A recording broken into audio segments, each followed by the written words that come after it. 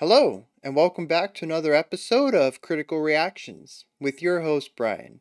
We're going to finish up this week's theme of groove, looking at songs that are either groovy or have sections in it with heavy amounts of groove.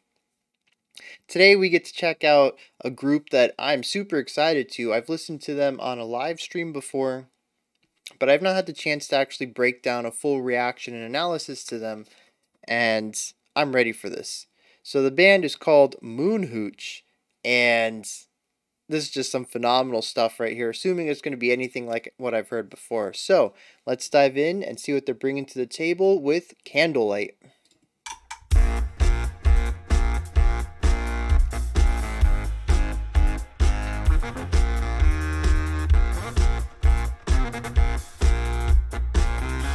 Yeah, I really like the hi-hat rhythm alongside this.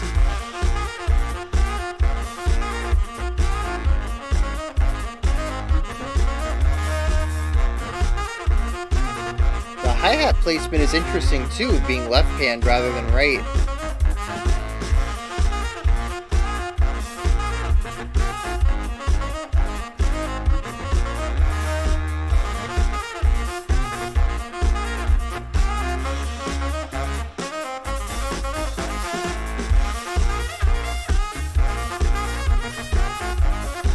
Yeah, going for that alternating open and closed hi-hat. Really beginning to open the sound of this section.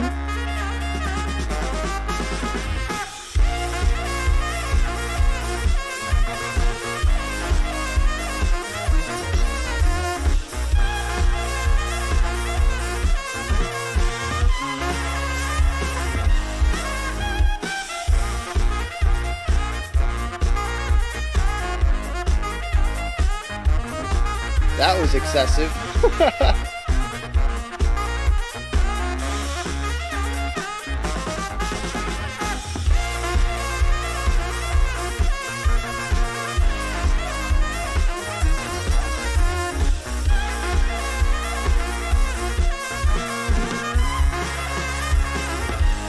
Dang.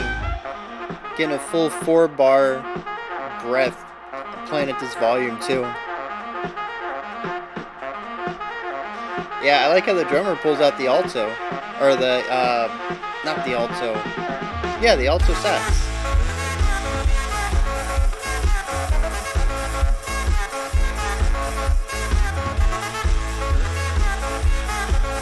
Dang, they have a ton of instruments.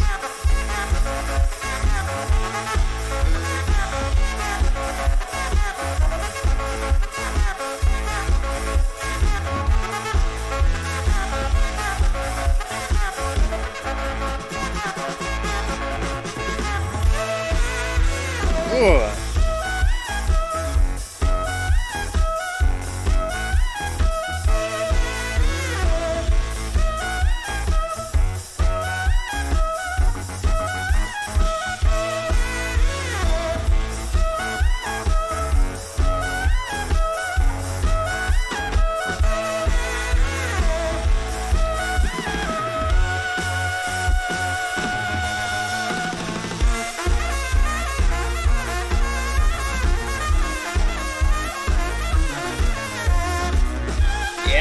Dude, that is some really great breath control.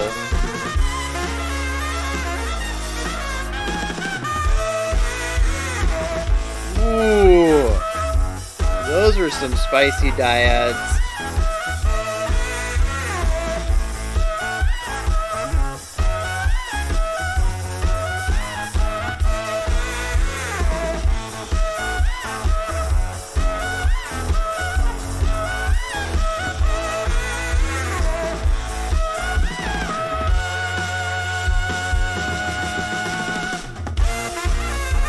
Yeah, bringing back the hook.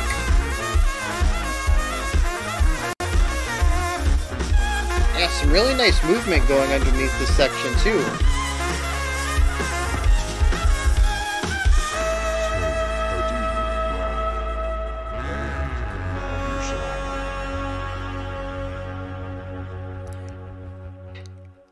Yeah, that's exactly what I was expecting from those guys. Man, that's just... Ah. I really enjoy what they're doing, their whole vibe. I want to look this up real quick just to double check though, and make sure before we move on that this is a tenor sax. Because I would hate to give wrong information. Oh, no. No, I didn't say tenor. I said alto. I was like, wait, that's not it.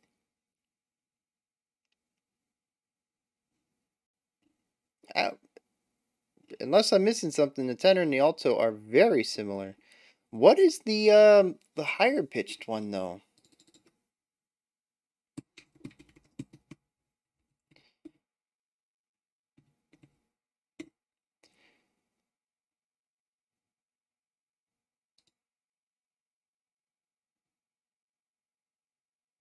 Oh, the soprano saxophone. Yep, that'll do it. Although it looks like the sopranos also come in curved variants, so um, interesting. I've only seen the straight ones. And I don't know what that other instrument was that looked like it was made of wood or possibly plastic. It was black. It really stood out against all the brass that was being exhibited through the rest of the saxophone family. That thing was interesting. But yeah, so I absolutely love what they're doing here. They're taking two aerophones, typically saxophones, but I don't know what that black one is, so it could be something that's not in the saxophone family. And playing it with some effects, it sounds like on top of it, possibly not a lot. They're not really changing up the timbre too much, but they are adding a little bit of extra width and probably a little bit of compression on top of it just to make it louder and bigger and wider. And pairing that with a fairly simple drum kit, it didn't look like there was a lot of extra frills to it, and just making some really nice electronic style music. And it is groovy, it is infectious, it is fun. It brings a smile to my face. It is just a joy listening to this trio perform.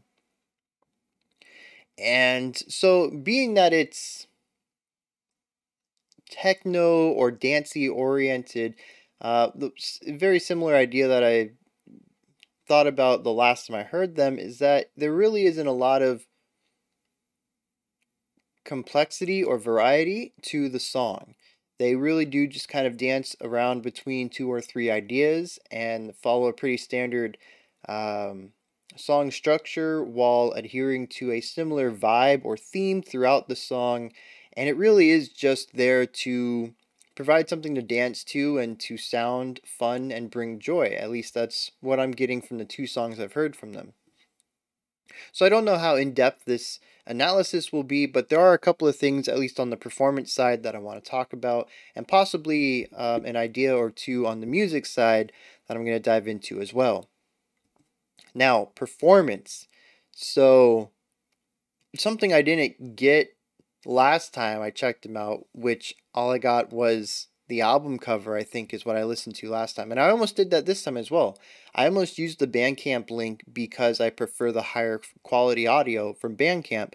But I saw there was a music video and I saw that it was showcasing the musicians, and I didn't get to see that in the live stream, so I figured I'd go for that. And what new light it brings to this. So, um, first of all, just constantly playing like this is it's not something you usually think about too often, but much like any performative aspect of using your mouth, whether it's speaking or singing, I'm sure growling or doing fry vocals or using any sort of aerofoam, uh, it's going to dry your mouth out, right? And these guys are nonstop playing, especially when you take into the account of a full concert. It's very different than being in a jazz band or an orchestra or anything with just a larger amount of performers where you aren't going to be playing all of the time. You're going to have breaks, whether your instrument is just not needed or you're playing a sparser line that's meant to fill in the spaces that another instrument's playing. It's very different playing a song where you are not only one out of a small set of instruments, but the only instrument. It's just these two guys. One of them is playing a foundational line, one of them is playing the melody line, and neither of them get a chance to have a break or have a rest because of the style of music they're playing. It is techno, it is dance music. It doesn't really allow moments of uh for moments of the song to breathe. You'll even just listening to this song alone, there are some moments that have a rest that allow them to take a breath to repeat the idea or to get into the next section. But for the most part, there is no extended element of resting for either of these instruments. So their mouth is going to get dry, it's going to get tired, just like playing guitar. We talk about a lot of rock and metal bands being constant attack, or I suppose constant playing.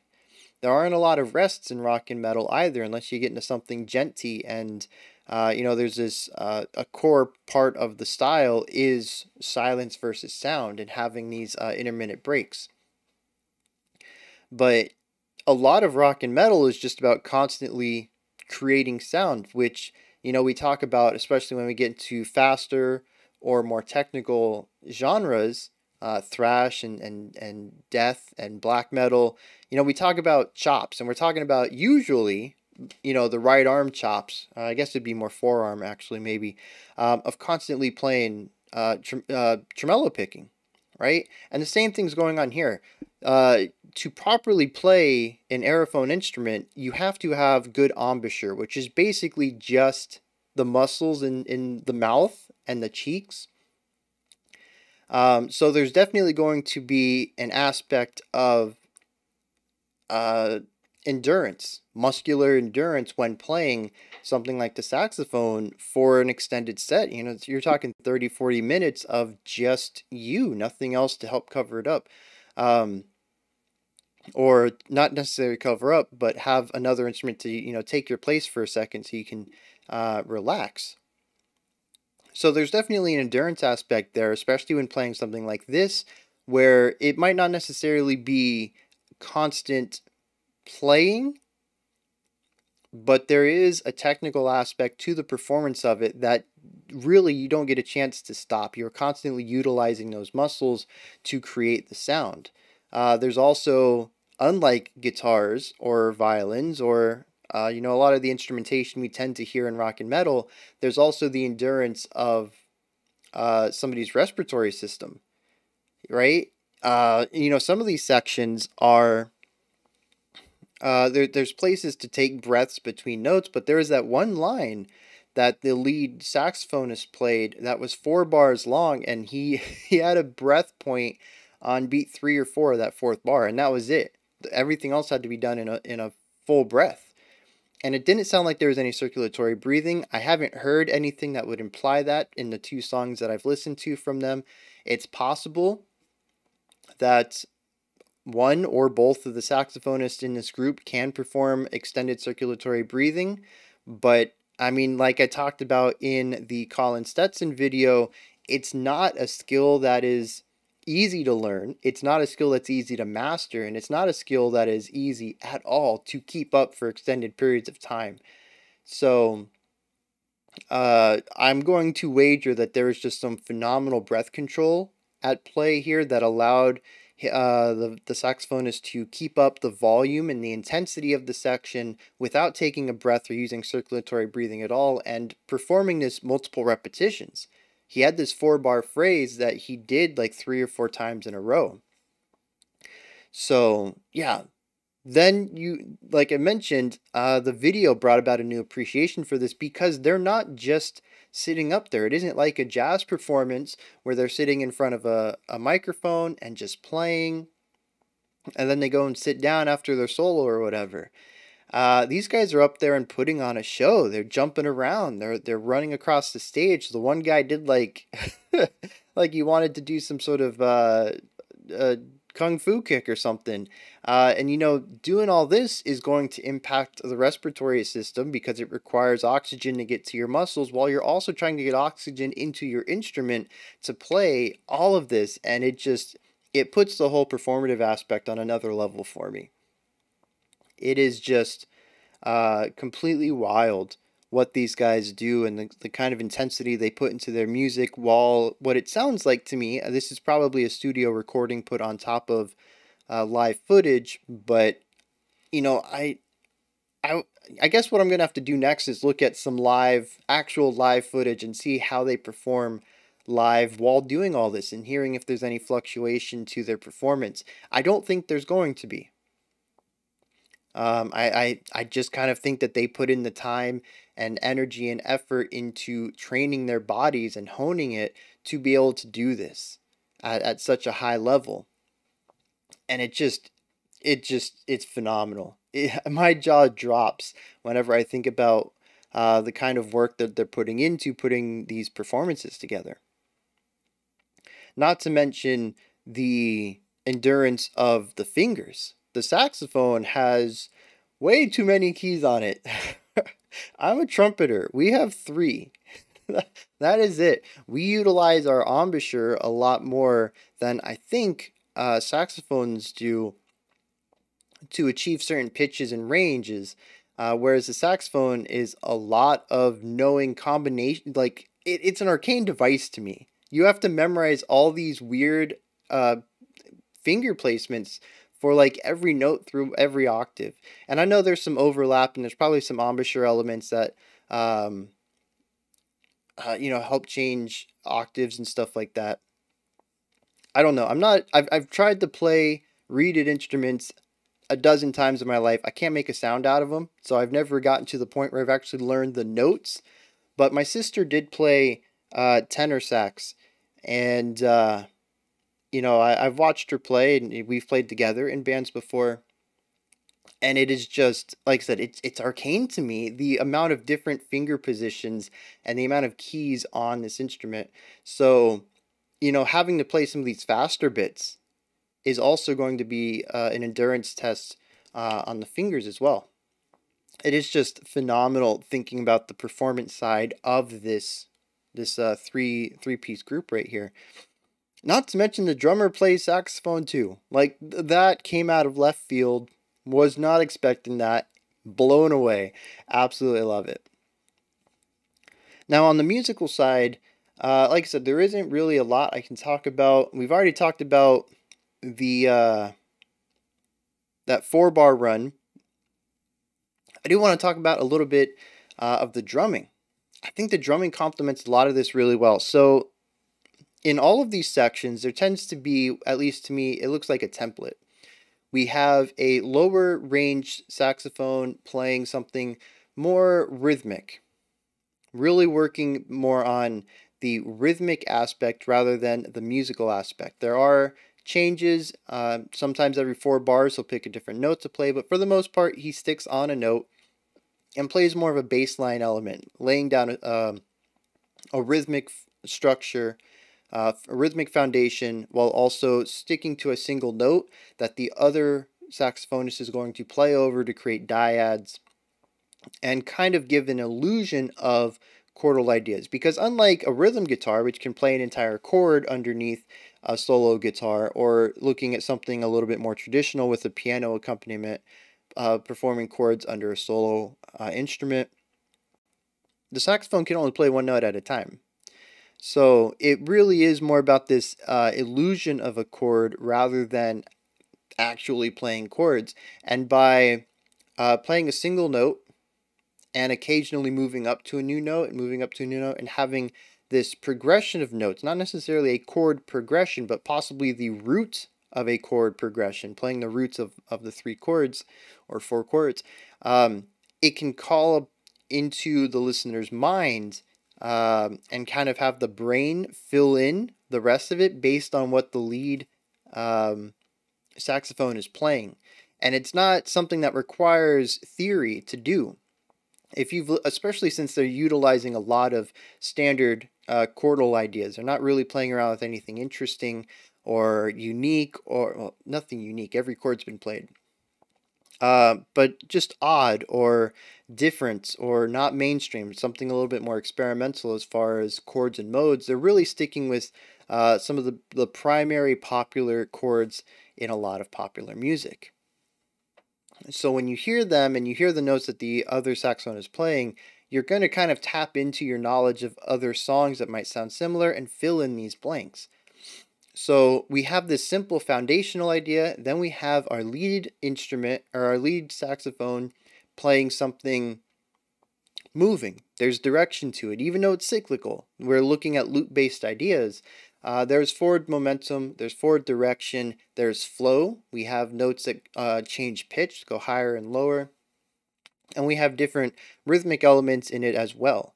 And then the drum comes in and augments the rhythmic aspect of that foundational saxophone.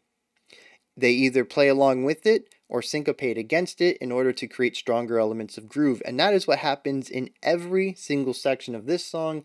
And if I remember correctly, it was like 90% of the other song I listened to. That one had a bit more of an unusual song structure to it. I remember something odd happening in the bridge, but I don't remember what specifically it was. I don't even remember the name of the song. I'm definitely going to have to check these guys out more, though. But yeah, so that simple idea can be applied to every part of this song other than when the drums cut out and we get that extra saxophone part. But yeah, so they take this one idea and they run with it, right? They change up what the foundation is. Sometimes it is a single note. Sometimes it's a note that moves every bar or so. They change up the rhythmic aspect. Sometimes the rhythmic aspect is a bit, or the lead aspect, the melodic one. Sometimes it is a little bit more rhythmic. Sometimes it's just fast and fancy, kind of showing off a little bit with the speed and the breath control. Kind of dances around these ideas, but the role hasn't changed. We have our foundational saxophone, we have our lead saxophone, and then the drummer's in the background and fluctuates between various ideas, like I said, of holding down a metronome and embellishing rhythmic aspects a little bit. And it just works so well. They have a strong sense of how to be groovy, how to write music that makes people want to move their feet and dance to. We saw a lot of people in the video jumping up and down. It is, I mean, I don't think I stopped moving. There is something infectious about the rhythmic combinations of stuff that they're creating. Plus, like I mentioned, with the lead saxophone, just writing something that is joyous. It's really happy and carefree.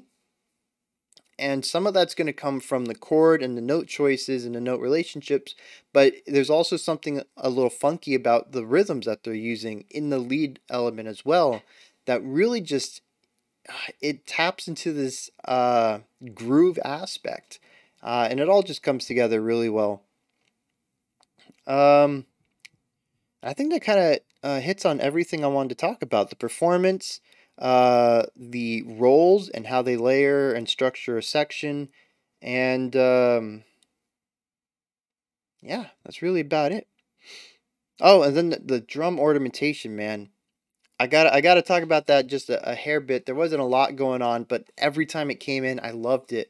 Whether it was the little hi-hat rolls or the switching to the alternating open and closed hi-hat hits, or there was one part in that section when he's going between the open and closed hi-hats.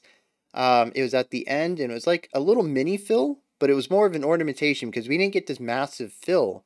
It was just at the end of this 4-bar phrase, instead of hitting the hi-hat, he went over to one of the larger cymbals and did this nice little eighth note pattern on the bell of it, and it was just perfect.